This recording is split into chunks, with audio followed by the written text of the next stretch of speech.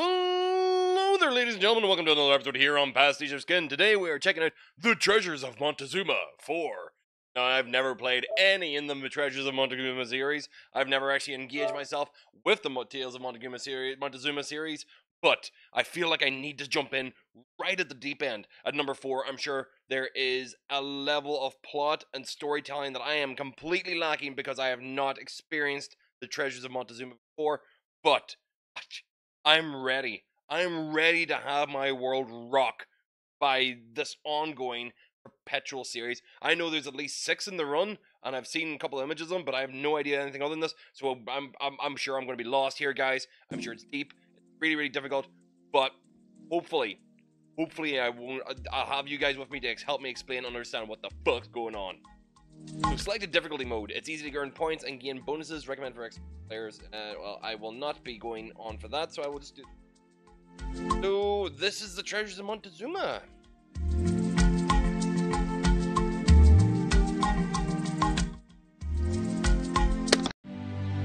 Well, here we go. Now here we get the story. Emperor Montezuma and his beloved Anacaona vowed they would love each other forever. Alas, fate decided otherwise. Damn these conquistadors! Took the offensive, and the empire collapsed. Aztec gods it's the story of Montezuma's revenge. To another world. No! Perished. Only the emperor made it through. Of For course, Montezuma's revenge! people believe that when one life ends, another begins. Today, Anna, a student at the University of Archaeology, found a book that describes this legend. She felt like she already knew the story. God, it sounds like it's almost like the opening to The Mummy. Led by a premonition, she traveled to where the greatest mystery of all time is hidden. Lost land of Montezuma.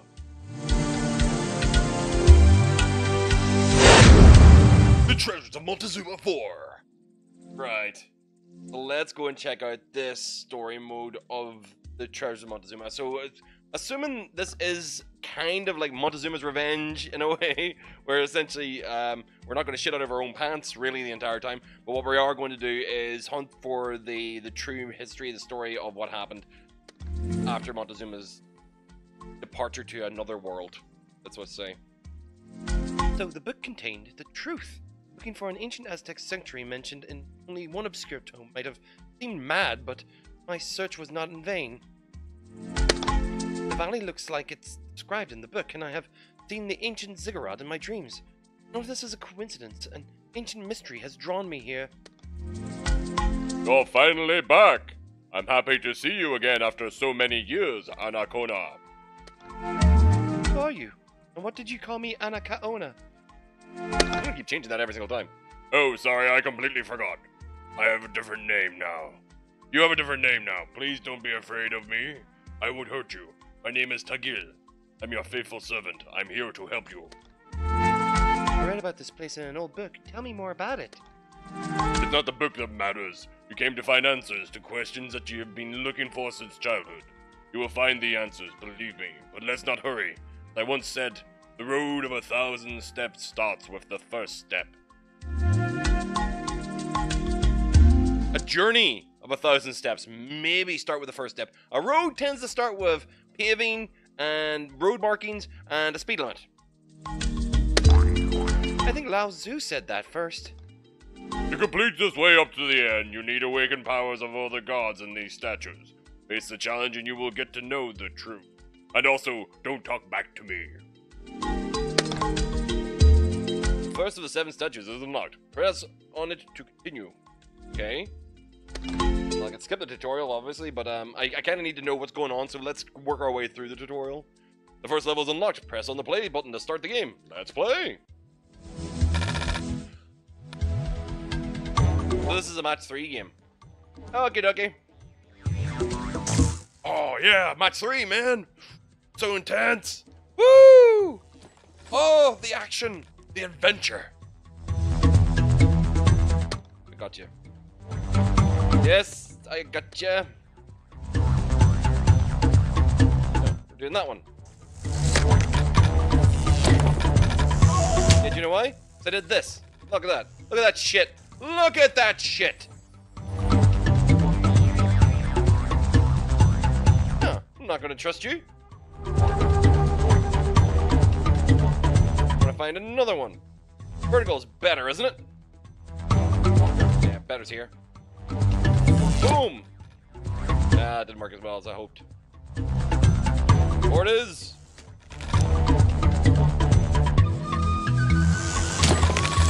Boom! Double strike. 4 again. That feels good. Yep. So that's the nature of it. It's just kind of like break blocks. Have a misadventure. All good and grand. Let's do that one. Yeah, there we go. Bam, bam, bam. Yep, boom. Oh, yeah. Love those multiple chains. Oh, so good. Yeah.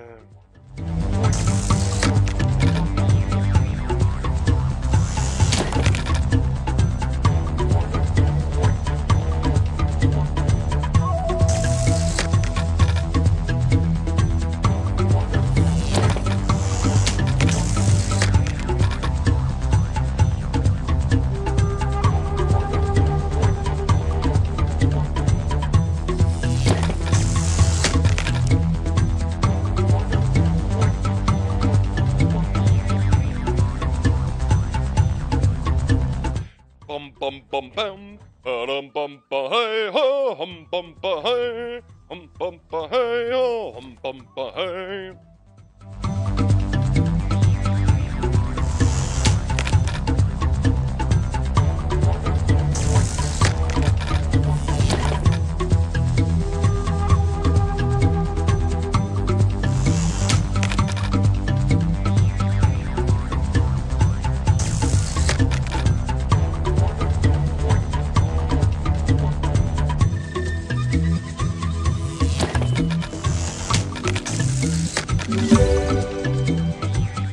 Made. So, yeah, that was great. Buy upgrades for totems and bonuses in the shop. Okay. And what do we get? Upgrade the item you need to start that unlocks that upgrade. Okay. Bonus upgrade. Bam. Now the dynamite of the first level. Okay. That means I can use dynamite now. Boom. Destroys 5 nearby tokens. Fantastic. So, just like all games that are of this type, pretty much since I suppose like Puzzle Quest would be the best way to describe it. Like, has become RPG-esque and powered up, and you do a lot of different things, and you move on to the next level, and that is it. Yes. After that level's completed, we of course move on to the next box, and we work our way through. So like, yes, I can crit bonuses. Yes, I know if I make 4, it'll be even better. Yay. Okay, yeah. So it's telling you how to use bonuses. Boom, that took out a lot of rings. Bam, let me just put it here. There's possible moves you can make. Cool. And destroy token vessel and field with sand. When the bar is full, the score frenzy. Bam, will begin. Okay. So, continuing on with this game. I don't know if it's worthwhile me doing this. I mean, essentially a lot of things going on here. Just a tutorial, unlocking explosions after what is that? Is that actually? I don't know what that is. What kind of icon is that? Can't even tell underneath it. Oh, it's blue. I was wondering there for a second. Boom, boom, bing, boom, boom, boom.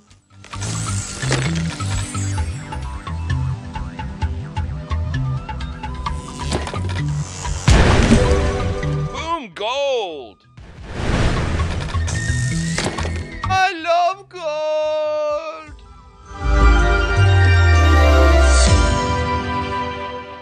Level 2 apprentice. So obviously, I have raised one of the towers. Put up a level just. Okay. Sorry, Mario, but the princess is in another castle. Your ziggurat is higher now, so I just raised my ziggurat. Okay. You can buy red totem. Red totem bought. Ho ho ho. Royce fix token, 8 tokens with fireballs. Alright. So I've got that and that now, and I've got 2 unlocked. Happy days. That's good news. And the next thing is to move on to the next level. Hey! So as you can see, what the pattern is in this game is just more 3 gems smashing. All the 3 gems smashing. Breaking all the gems. You match red tokens and gain the... Alright. Every time you do red, you'll destroy those. Okay. That sounds like a plan. So the red totem shows up whenever I pull up one thing and then actually make another thing happen. That makes sense. It's like chained together.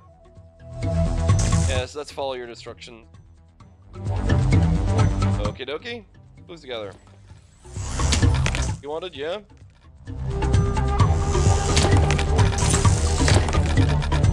Oh, isn't it glory?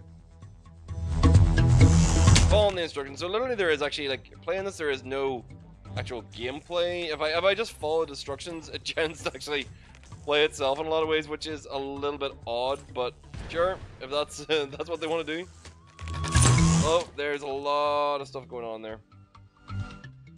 It played those one. That one.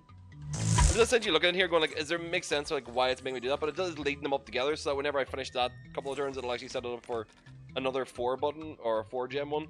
This is probably the simplest of the games I've ever actually played, because unlike Puzzle Quest, which had an opponent that you're constantly fighting against, and those were cheating sons of bitches in that game, this is just a chilled out gem matching experience with a story obviously being told. So this is Candy Crush. This is all bunches of this is Candy Crush. This is actually like that repetitive gameplay loop that actually has a story reward at the end. And fair enough for actually doing it. Like, that's grand. Could I? I'll not do that just yet. What I'll do is I'll do this first. Boom. That blew up a random thing, and boom, boom, boom, boom, boom, boom, boom. That works through. Boom. Oh, that was glorious. That was really nice. Like that one. And I don't unlock anything in that level, but I have money that I could go on and spend. I don't know how many levels this is going to give me. Oh, good God. Alright, hopefully this is actually near enough to the end of the levels. Alright, frogs do something important. Alright. They're a hazard along the way, are they? What happens whenever they all get matched together?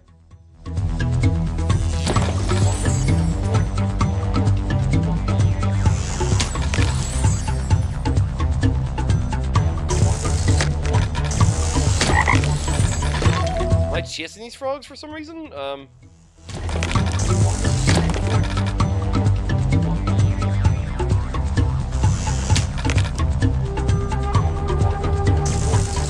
Boom! Hit 2 of them. Happy days. That was kind of cool. Actually, that was quite gratifying. Got another one of you. Eat that frog!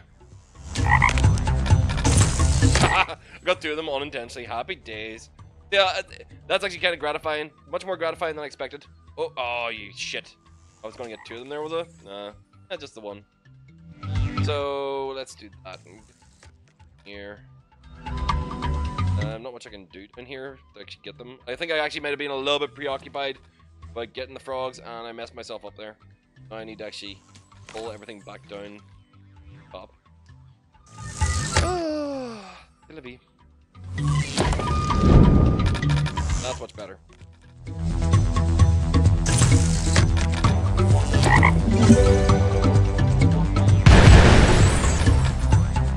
Oh, I didn't get all the frogs. Oh, right, so I must have got it then. Got enough frogs. Yay, fantastic. Woo! Alright, so I automatically unlocked something there. And destroy it and use dynamite. Well, we'll not worry about that for just a moment. So, God, please tell me, it just keeps going. Alright. No. What we're doing, we're going out to the main menu here. You've seen what is the treasures of Montezuma for. Obviously, it is gems, it is matching gems, and there's much more to be told in its deep, meaningful story. which has no connection to the gem matching whatsoever, just the fact that it's a framework.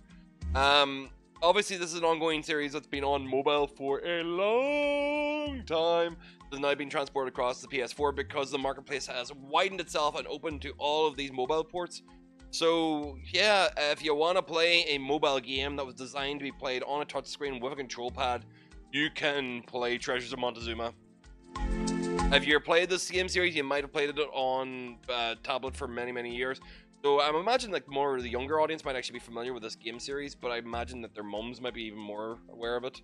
I think it's one of those games that actually falls into that game loop of momentary gameplay that has a wee storyline that you play in your bed before you go to sleep. This isn't a deep, meaningful gaming experience, but yeah, well, you got me. You got me to play it, guys. You put a demo up. If you put a demo up, I play the demo and I see what I think about it.